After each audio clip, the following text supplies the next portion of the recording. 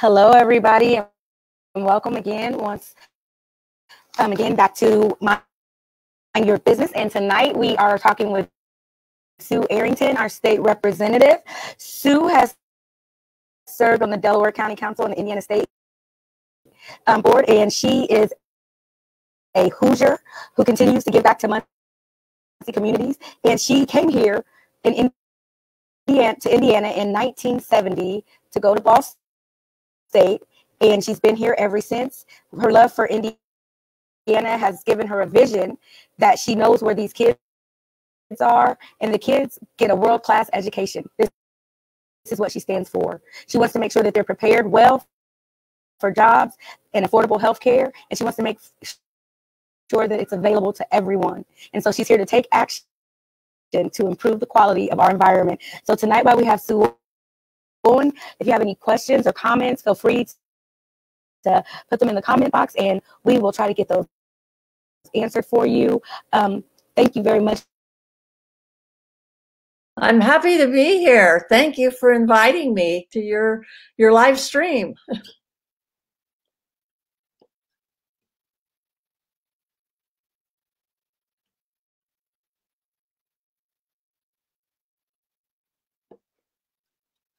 Have we lost the sound? I'm not there. Hold on a second. There we go. You got me? Yeah. Can you hear? Okay. Yeah. Okay. Now. Yeah. Well, thank you. I'm sorry when I brought the picture down, it took me away. But I was gonna say, when I got this platform, I was like, I don't even know where to begin.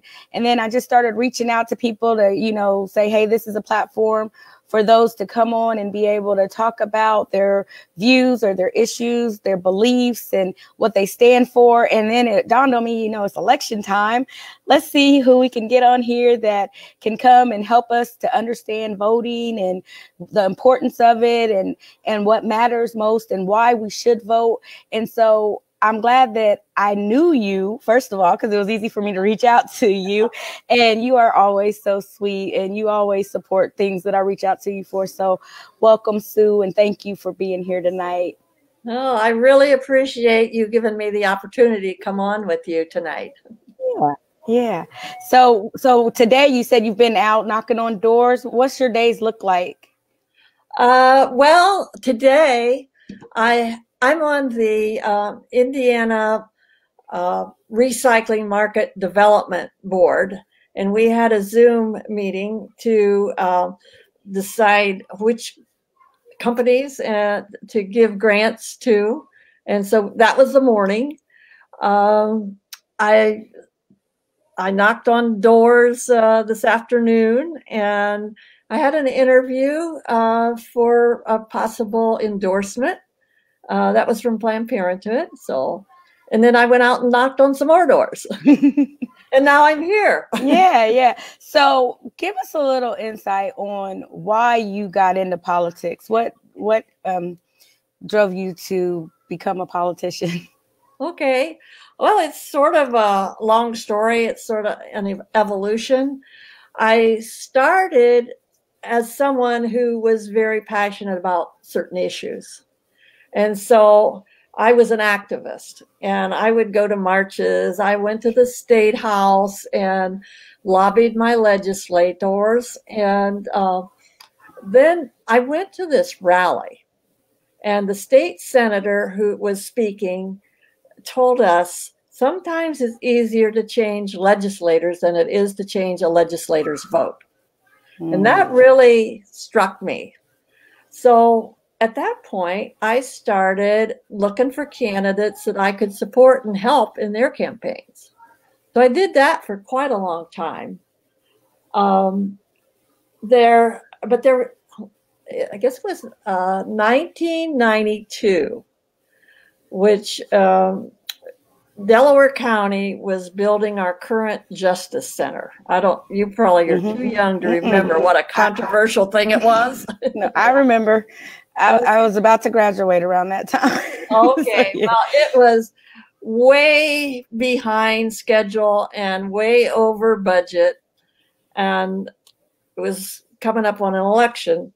And the county council in one year we elect the at-large candidates, and 4 years later we elect the ones that are in districts. Well, this was the year, 1992, that we were going to elect the at-large candidates, and there are three of them, and all three decided not to run. I think they saw the handwriting on the wall. And so I thought, oh, that's a wonderful opportunity. There are no women at this point on the county council. We need to get one. So I started going around to women that I knew that I thought would make a good county council member and asked them to run. Every one of them turned me down. But the last one, when she turned me down, she said, "Sue, why don't you run?" And, I thought it was almost time for filing deadline. Maybe I should. Mm-hmm. And so I did. I checked with my husband, see what he thought about it. He said, "Go for it." I checked with my friends. They said, "Go for it." With those friends, I had another question for them. And that was, "Will you help me?" And they all said yes. And so I ran and I was successful. So that was my start. But I always had an interest in state issues. And so when Senator Allie Craycraft, decided to retire, he'd been in for a long time, over 20 years. I thought, okay, I've got a little money in the bank. I'm going to talk to my husband, talk to my friends. They all said, go for it. And I did. So I was elected to the state Senate. And that was a 4-year term in 2006. I ran for re-election in 2010, but that was not a good year for Democrats, and it wasn't a good year for me. I lost. But 2 years later, the opening in the House of Representatives for this district came up. I ran again and I won. That was 2012, and representatives run every 2 years. So I've been running since 2012, and this is another election year, so I'm out there knocking on doors. Yeah. I think I met you around 2012. Uh-huh. We were at the Dollisons, and there were some things going on, and they had a get together, and you were there, and that was the first encounter I had with you. And we had a conversation, and I really liked the points that you brought up and the things that you stood for. And ever since that day in 2012 to now, you seem to be that same person. What is it when we are looking at candidates that we need to, because I know a lot of times, say with our current president right now, a lot of times people look at the person and not the policy. So what is it as voters should we be aware of and should we be looking at when we are choosing a candidate or when we're standing behind someone? Okay, well, one thing is, are their stands similar to mine? Is this person likely to be, when they vote, representing what I believe in? So it's important for people to get to know where the candidates stand. We just had a virtual candidate forum a couple nights ago for state representative. And unfortunately, the Republicans didn't show up. They didn't come. In fact, I guess they didn't even, some of them at least, didn't even return the phone calls when they were invited. So I think you want to look at, are these people that want to represent me, are they accessible? Are they open? Are they, I want them to be accountable. Mm-hmm. And so I think those are the kinds of things that when I'm looking at candidates and trying to decide who am I going to support, those are things that I look at. And as a candidate, I feel like those are my guiding principles: openness, accountability, and accessibility. That's what I want in a candidate, and that's what I try to be. Yeah, I think sometimes people look at politicians as larger than life, unreachable. And so, how reachable or attainable should it be to talk to your state representative, or to reach out to a congressman, or to reach out to someone that is supposed to be representing you? How easy is it to contact those offices? Well, it's a lot easier for people to contact and, have a conversation with those that are in offices that are closer to home, like our local county commissioners, council, and then the state is too. I mean, I live in Muncie, even though we make our laws in Indianapolis. So, I'm always running into a constituent at the grocery store, and I'm happy to chat with them. And often, I figure, well, it's probably going to take me 15 minutes longer on this shopping trip than it ordinarily would. And sometimes it's more than that, but that's okay, because I do want to know what people think. We here at the state, we have offices at the State House in Indianapolis. So, but we don't, at least I don't have one in Muncie. My office is my home and my phone and my computer. So I try to be very accessible, make sure that people know what how to get in touch with me. In Indianapolis, as I say, the legislators aren't there on a regular basis, except when we're making laws. That's between January and the end of April next year. But we do have some staff. For example, I have what's called a legislative assistant that I share with two other legislators. So she splits her time 3 ways, and she's in Indianapolis, ordinarily at the State House, but with COVID, they're working from remotely too a lot of the time. But she's there. If people go to my legislative website, she answers the phone. She sends me the emails that I get so that I can respond to them, whether it's calling somebody back or emailing them back. Okay. And how often how much mail or emails or text messages, how often are people reaching out to you? How much do you have people coming to you? It really depends on what's going on. So if we're in the legislative session and there's a really controversial bill, I start getting a lot of emails, calls. People don't write letters as much as they used to. Okay. It's mostly email.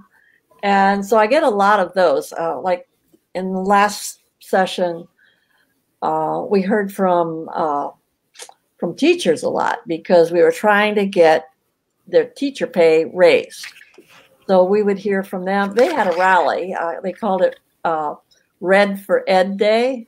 And like 15,000 teachers showed up at the legislature. That's really unusual for teachers. They're usually back home, getting their lessons together, teaching their classes, and don't really have that much time to head down to the State House. But this was one time when, it was sort of like their backs were up against the wall.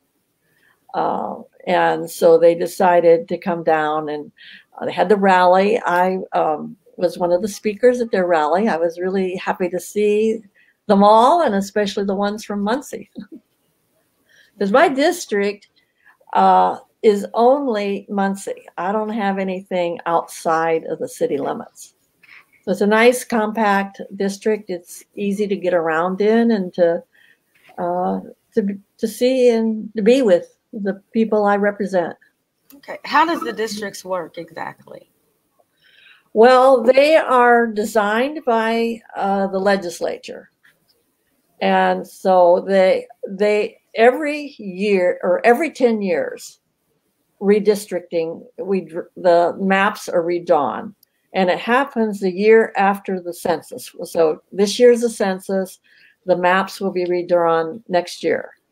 And a main reason for that is, you know, people move all the time, and the districts need to be pretty much the same number of people in each one.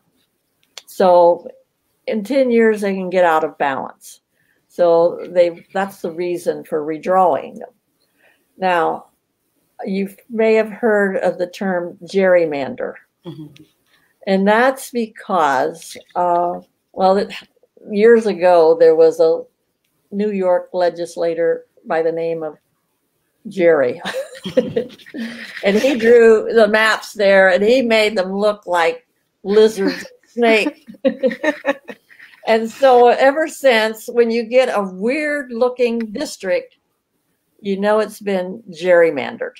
Well, thank you. There's probably a lot of people that have been wanting to know what exactly that means. So thank you for clearing that up. Yeah. One other thing you mentioned the census. Can you explain to people the importance of the census and why they should take the time to fill that out and send it back in?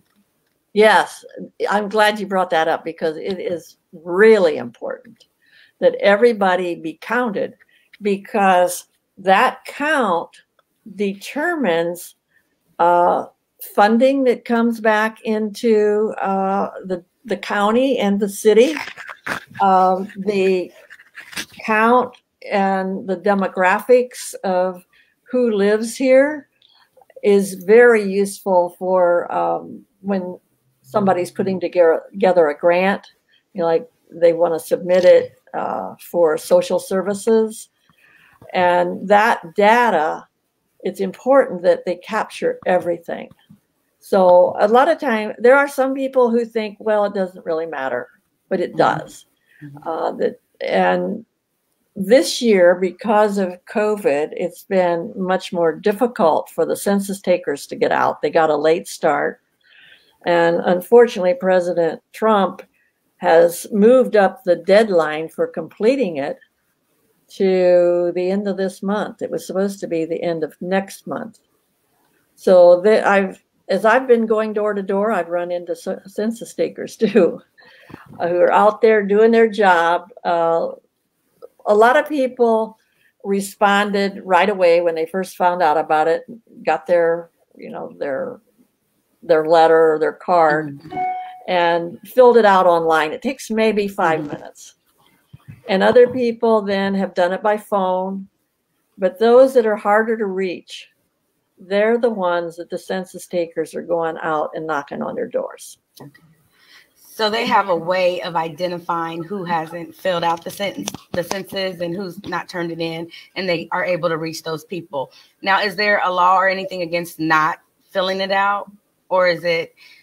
No, it's not. Okay. There's no law, but and some people say Latinx are concerned that they or someone will be turned in if they know somebody that is not here, legally.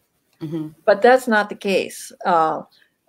It's complete privacy. Nobody's going to come after anybody, whether they're, a citizen or not a citizen. Okay, I'm sorry. So let me get that cleared up then. If someone is not documented legally, they still need to fill out the census, but there's not going to be repercussions for them doing so, is what you're saying? Yes, that's right. You have complete privacy with the census. They don't report you to anybody. Okay. Because, they're part of the population, and the census goal is to count everybody. Okay. All right. Well, there you go. I mean, it just clearing this up, because a lot of times people are unsure. They don't know. We've been taught certain things our whole life. Vote Democrat or vote Republican. It's usually how you've been raised is how you vote, or, what you've been used to is how you vote.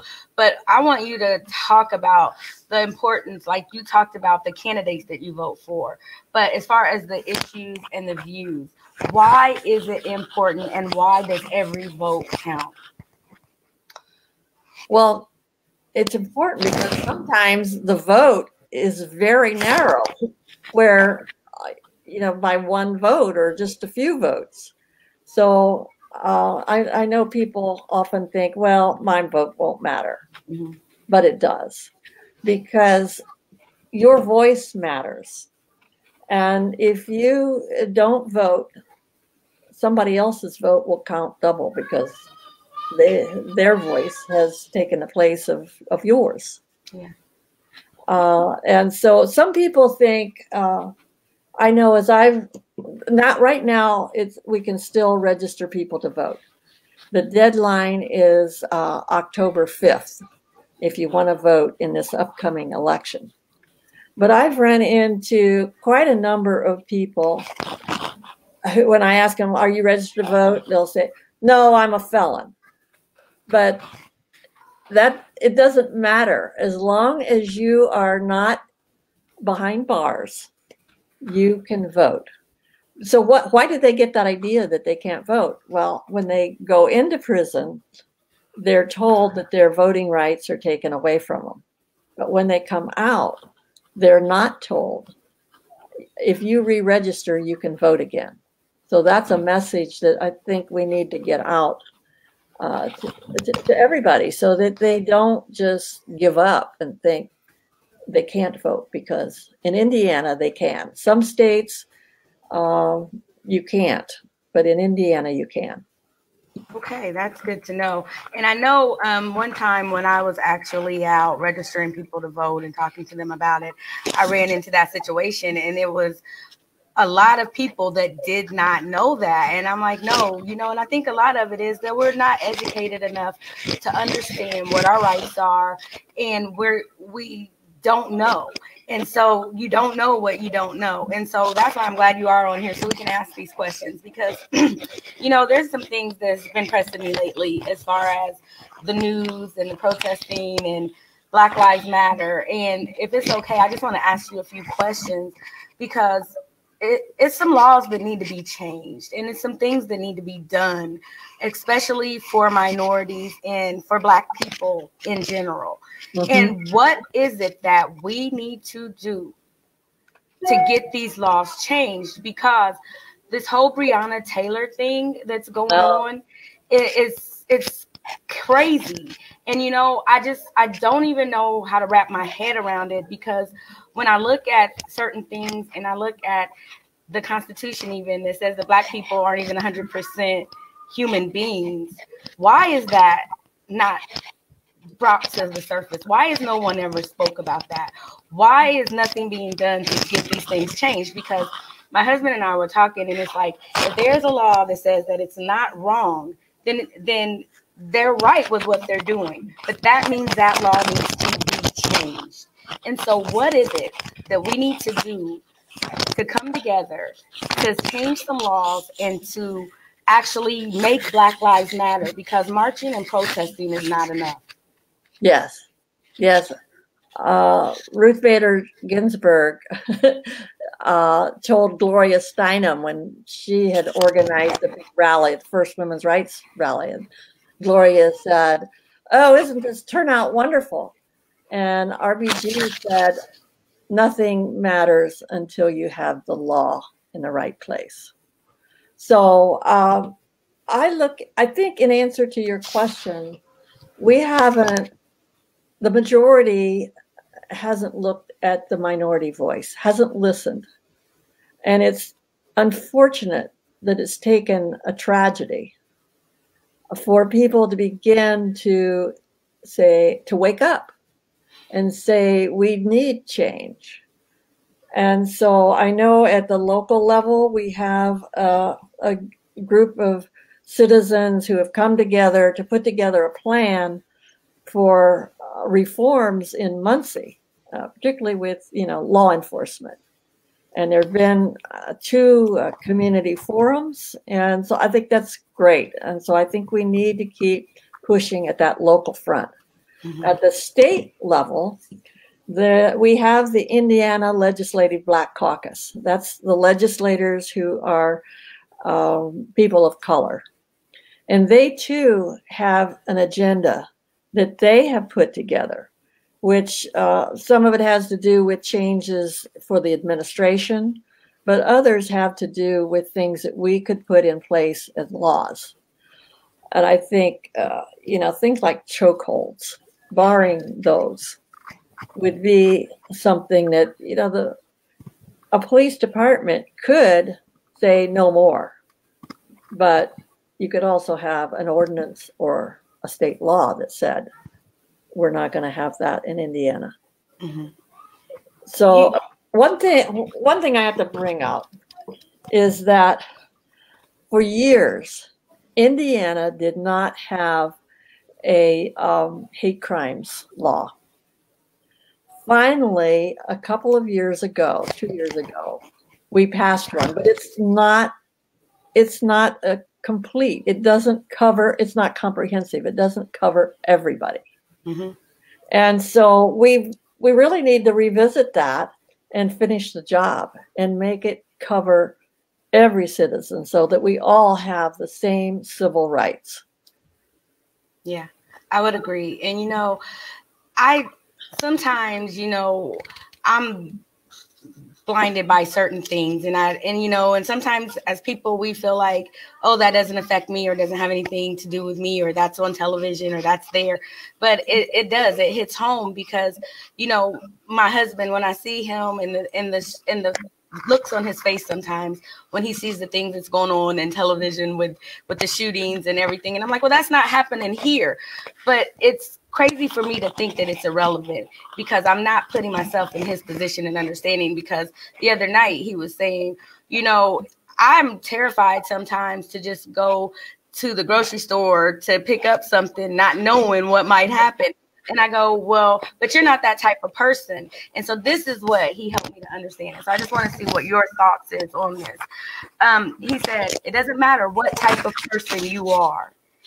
It doesn't matter if you've committed a crime or not. That's what they have the judicial system for. You should be able to have your day in court.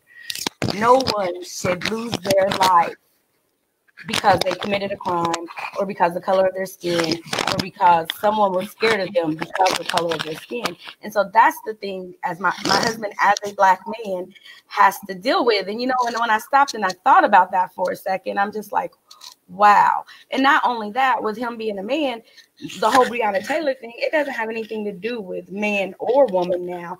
It's this thing of people being scared of Black people. And Sue, I'm just going to be honest with you. I never encountered that. And I'm not saying that it doesn't exist, because I know that it does exist. But there are other people, because they've never been faced with it, they don't understand the detriment, or they don't think that there's a problem and people need to get over it or whatever. And it's like, how much more is going to have to happen before you realize that a human being's life matters in general, and it needs to stop, And so I'm just saying, when someone is being pulled over or apprehended or whatever the situation is it okay if they don't listen or if they don't obey for them to be shot? Is that okay? Oh, absolutely not. So why wouldn't anybody not recognize that it's wrong? I don't know. They're blind, I guess. But, we didn't have a corporate luncheon this year, but I ordinarily attend them. They're part of what we do in the summer. And I went to one a couple of years ago, and I don't remember the name of the judge, but he grew up in Muncie. And they asked him to come back. He's now a federal judge in Washington, D.C. He told us how he and his family had driven to Chicago for a funeral, and they were headed home. It was nighttime, and they got stopped for no reason other than driving while Black.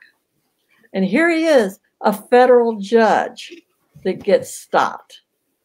And I know at one of these community forums, Watasha Barnes Griffin gave a really passionate plea for what it's like to be a Black mother of a son, and having the things you have to warn them about, and the ways you have to behave that no white mother has to even think about that. So there's something wrong in our society when we've tilted the scale so much that people of color don't feel safe and aren't.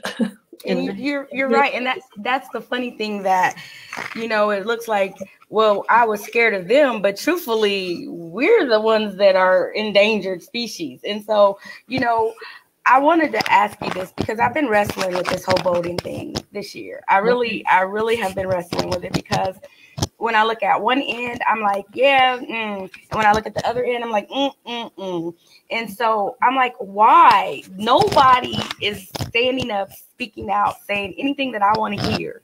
Nobody that I want to vote for is running. So do I vote for the lesser of two evils, or do I not vote at all? Because people get mad at you if you don't vote. But I need to understand what I'm voting for.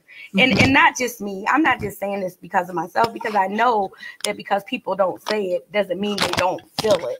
And and somebody has to speak up and ask these tough questions, because the elephant is not going away. The Band-Aid's been ripped off. Now it's just blood everywhere. So, what is it going to take? How do we have the right candidates in place? And then they say, well, if you vote, you can vote for the right candidate.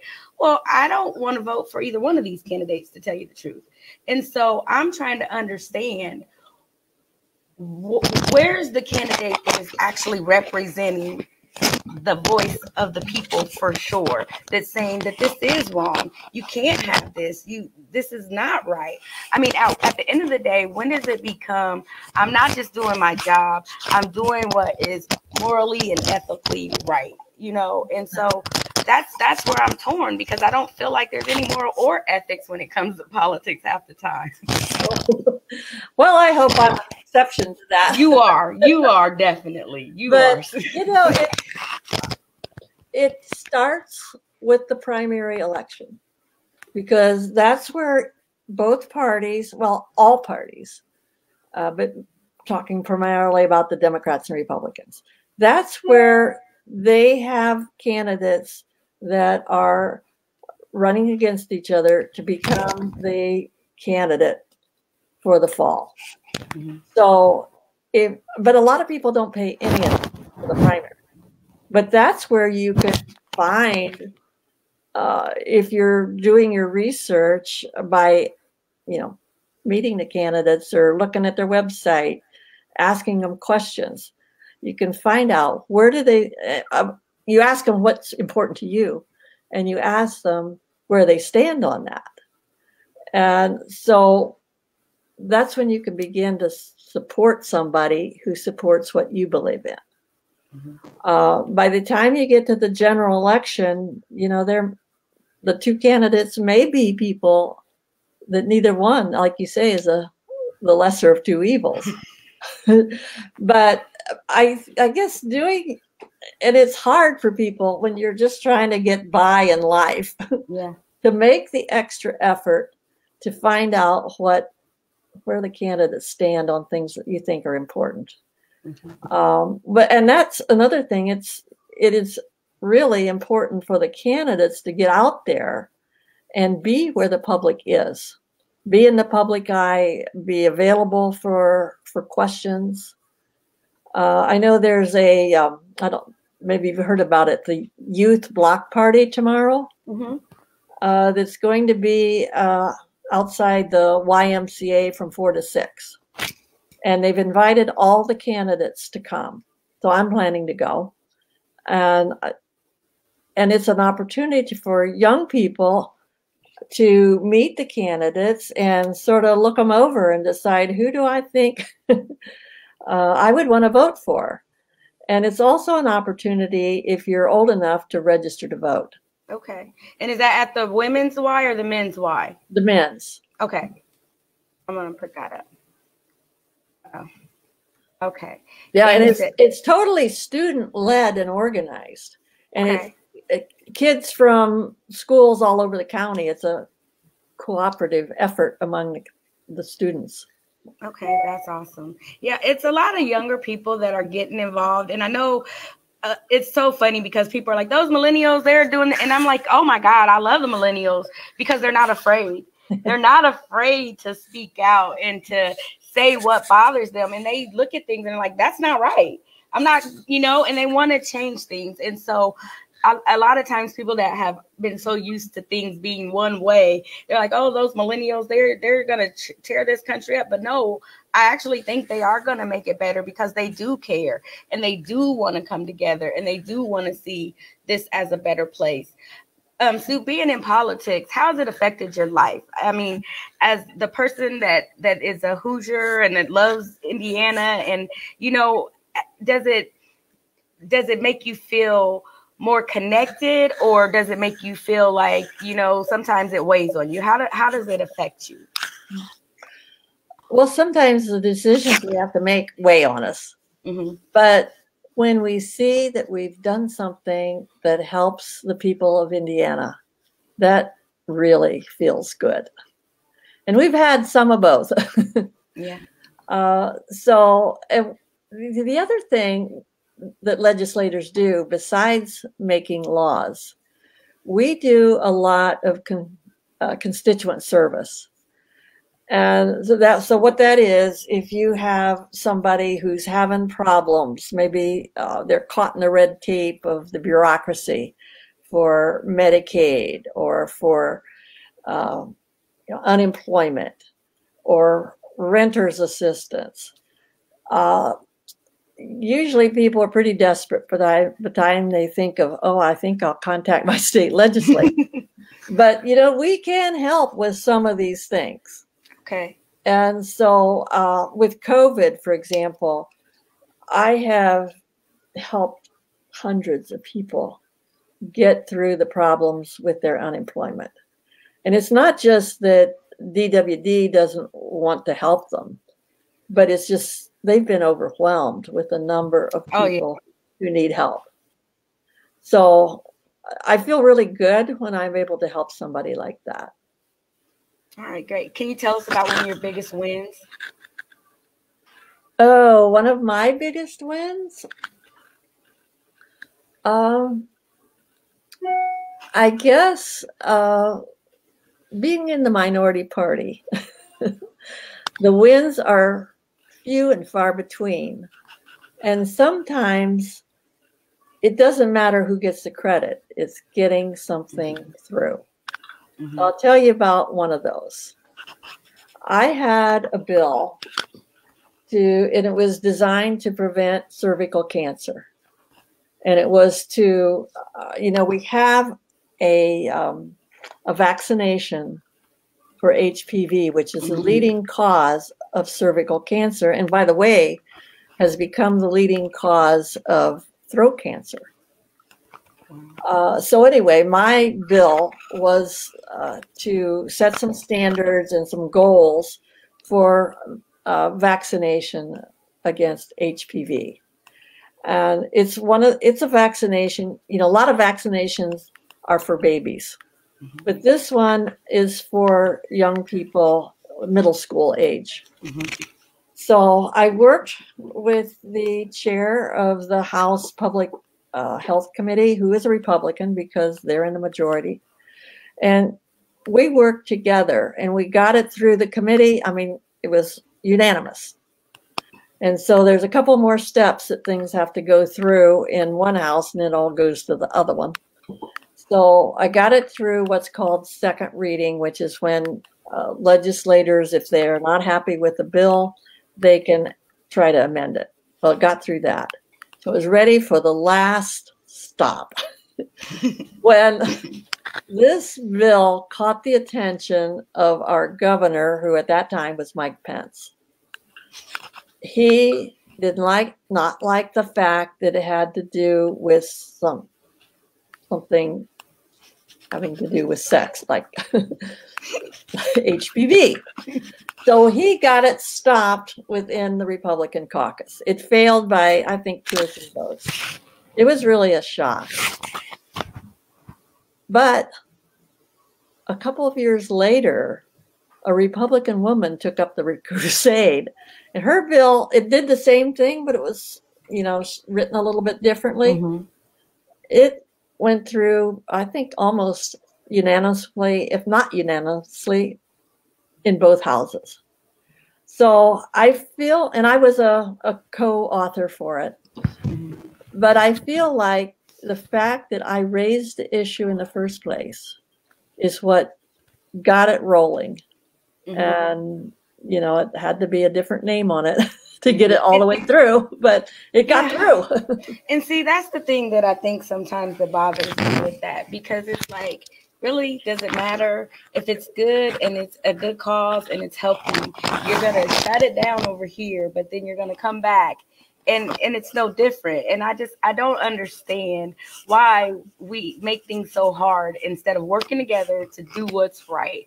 And I've even worked in situations where it's like, why is this so hard? I worked in retail for a long time, and it was so strange that the stores that did really good, they might not be the stores that you would think. And mine was one of them. And this situation was the craziest thing. But here in Muncie at the mall here, I ran one of the stores out there, and you had to do a certain volume within a year to get a remodel. Mm-hmm. Well, Sue, I did that in 12 months. We did $2.5 million. We had the highest credit card sales. Every last employee that I had could run that store. And I was the store manager, and pretty much the first Black store manager in the mall. And how I got that position is I was recruited to Indianapolis, and I knew if I go to Indianapolis, I'll be able to come back to Muncie and get a higher pay rate and get a management position. And lo and behold, that's what happened. And I was excited. And the manager, the district manager that I had, he and I had a really good rapport. Well, they moved him to another district. And when they did that, they brought in another district manager. And when he came in and he saw my store and he saw everything that I was doing against the Carmel stores and the Castleton Square stores, he just couldn't believe that. And so when I gave my girls raises and the guys raises or whatever, when we had reviews, he told me that there was no way that that was possible. And I go, do you not see our numbers? This is our numbers. I mean, the proof is in the numbers. It's right here. And they did every single thing that they could do to demolish that. And I could not understand it. And at that point, there's nothing you can do about the money that we made because we did 2.5. Well, things happened before I got to see that come to fruition. But just so you know, anytime you walk by American Eagle, that was because of me. That was because of me. The reason why they have that remodel and the face of that store is because the numbers that my store did that year. And I was done horribly in that situation. And I couldn't understand it because there was things going on in other stores that weren't right. But there wasn't nothing being done about that. And I'm just like, when you see wrong, why don't you stand up for it? When you see right, why do you sweep it under the rug? And sometimes I think that that's what gives people a bad taste in their mouth when it comes to voting and when it comes to seeing, because it seems like one way, oh, I'm so for you and you're going to do the right thing. And then it's like they get into place and then what happened? And so is it because when it comes to voting, it has to be a majority, so we know that. But is it that when it comes to it, you have to do what everybody else does, or you really aren't doing what you were supposed to do in the first place? I mean, if that makes any sense, what I just tried to say to you. No, I think you're right. There is a lot of pressure to go along to get along, particularly within, in the same party. Although I have to say, my caucus, that's what we call it in the legislature, we get together, we talk about a bill, and we're pretty much decide, everybody looks at their district and thinks, what would my constituents want me to do? So we don't all vote together. Okay.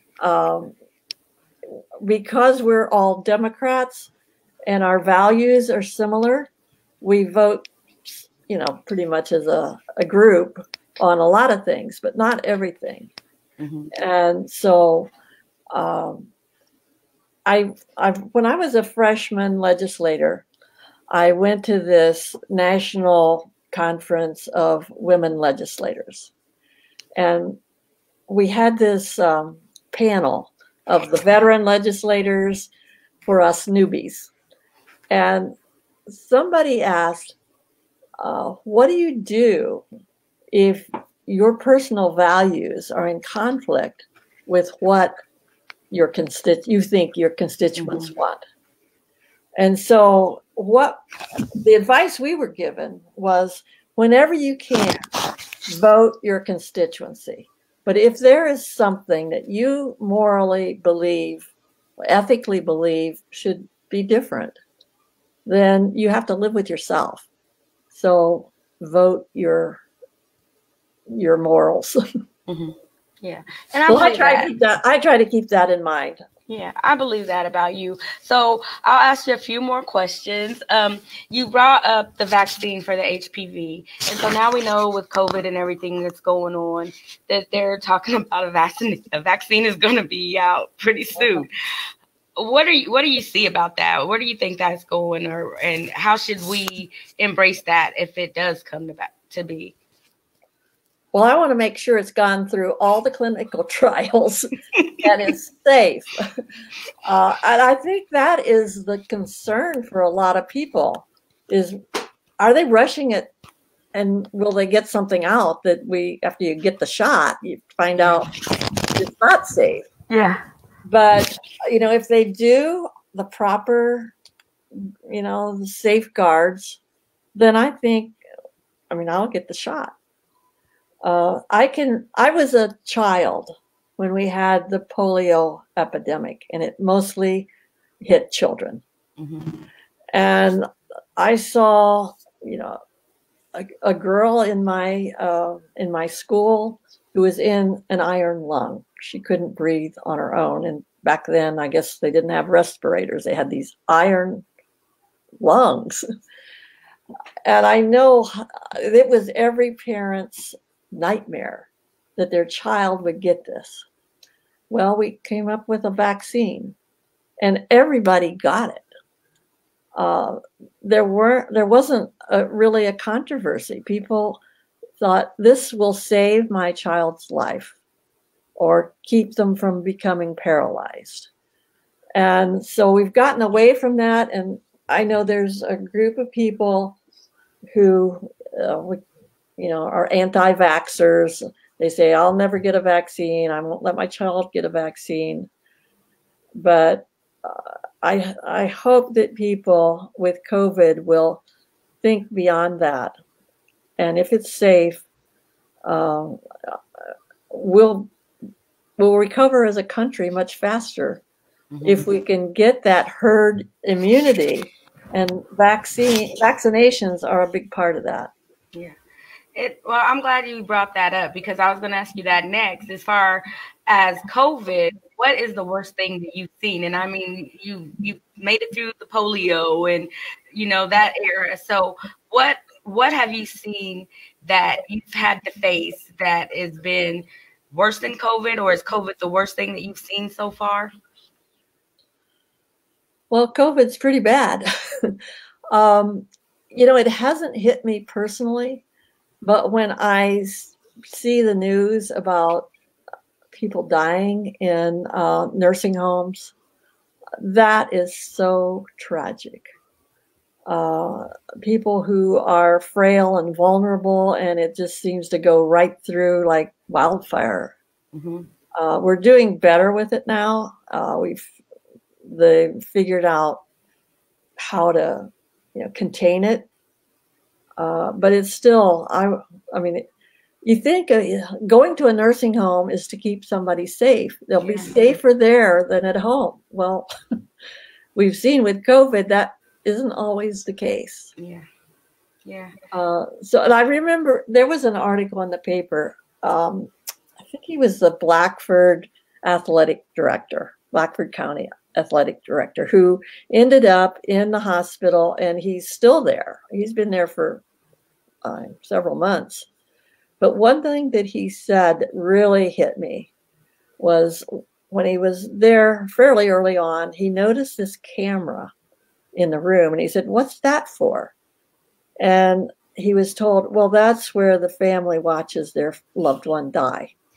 Oh, That was so awful. oh my Because goodness. to think of your loved one alone in the hospital, Yeah. you can't be with them, and they're dying. Yeah. That is really tragic. Yeah. I've got a friend that is going through surgery. She had breast cancer, and so she's going to go through surgery tonight, and she should maybe be home tomorrow. And I'm glad her journey's almost over, and she's made it through.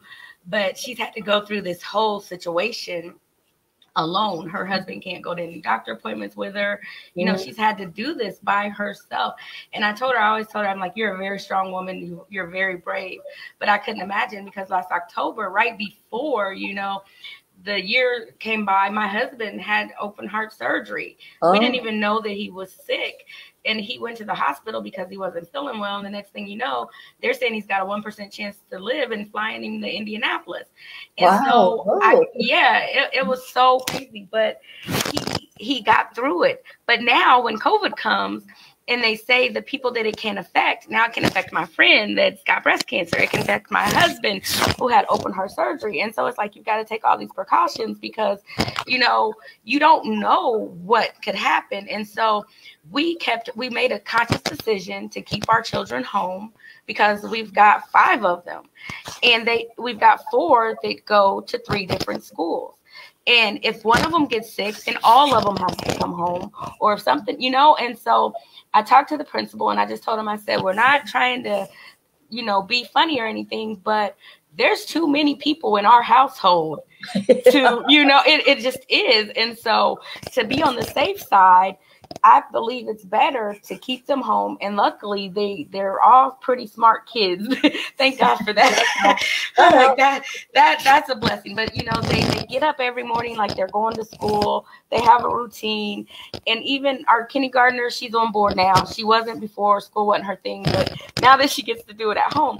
But I just feel like it's safer that way, because I don't want to put my husband at risk. And I think that out of everybody in our household, he and my mom lives with us too, but between the two of them, I think he's more at risk than anybody else. And so I just, I feel like whatever we need to do to make sure that our loved ones are safe and other people are safe, I don't really care for masks. I think it's dumb, but I don't do it for me. I can't breathe, I'm like this, but I don't do it for me. I do it because it's the right thing to do. And so I applaud you for standing up for the people, for going out, for speaking the truth and talking about the issues that are hard to talk about. And I thank you for giving me a chance to ask those questions, because I do look at you as a friend, and I don't want to ever come across like I'm being negative or anything like that. I just want to know. And sometimes when we have questions that we want to know, we don't ask because we're afraid of the backlash or whatever. But I believe that you are honest and that you will tell the truth. And so I applaud you for allowing me to ask you these tough questions, because they've been in my mind. And I'm just like, I don't want to have questions in my head that are unanswered and just, and be wrong. I don't want to assume anything, and so I want to know what the truth is. So when I do go to the polls, I can make an informed decision. I can be conscious about what I'm doing and have an understanding. And I want other people to understand how important it is, because our lives depend on it. So what happens in, Congress, in the State House, and in the county building, and in City Hall, all of that affects our lives. Yes, our lives, everyone. Yes. So my last question that I have for you this evening, Miss State Representative. Yes. When are you going to put your bid in for presidency?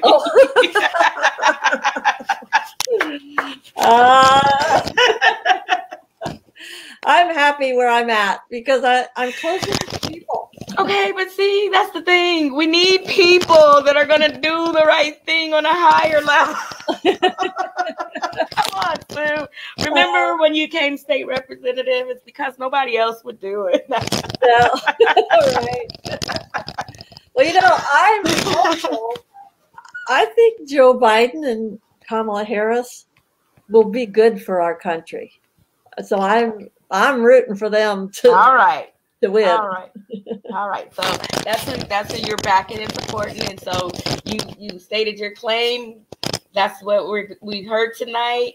And I just thank you for your honesty and your truth. And let everyone know how they can volunteer for you or how they can get out and help people get registered before October 5th. What do they need to do to get involved? Well, I'd love to have people involved with my campaign. And so I have a website. Let me put this up here. See my thing here? Yeah.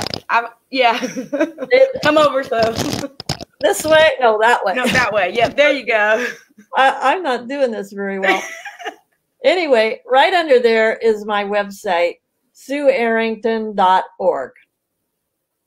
So and I've got one link is contact, and that shows different ways people could volunteer. My email address is SueErrington@Comcast.net. I'm on Facebook, Twitter, and Instagram. So those are other ways that you can contact me and get involved. My Facebook page is very active. There's a lot of comments on it.